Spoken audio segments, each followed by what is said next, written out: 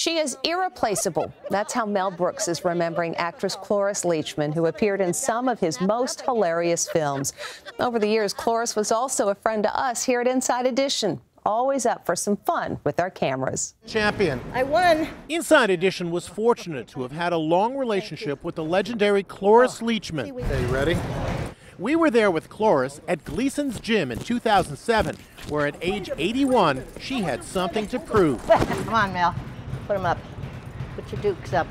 She playfully challenged Mel Brooks to a fight after he said he would not be casting her again for the 2007 Broadway version of his 1974 hit Young Frankenstein, in which she played Frau Blücher.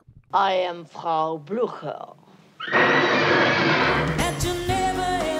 The next year, at 82, she took to the dance floor as the oldest contestant ever on Dancing with the Stars. And holy cow, did she give it her all. I'm not leaving.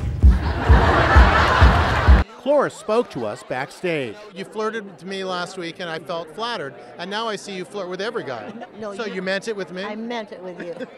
We'll never forget her reviewing the steamy movie 50 Shades of Grey. And what a hoot! Look at her priceless reactions. She always kept our viewers laughing. Here's one thing you may not know about Cloris Leachman.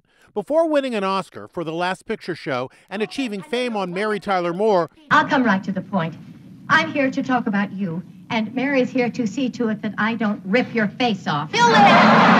she was a beauty queen. Yep, she made it to the top 16 in the 1946 Miss America pageant. Cloris Leachman, a great lady. Thank you. A great star. I am Frau Blücher.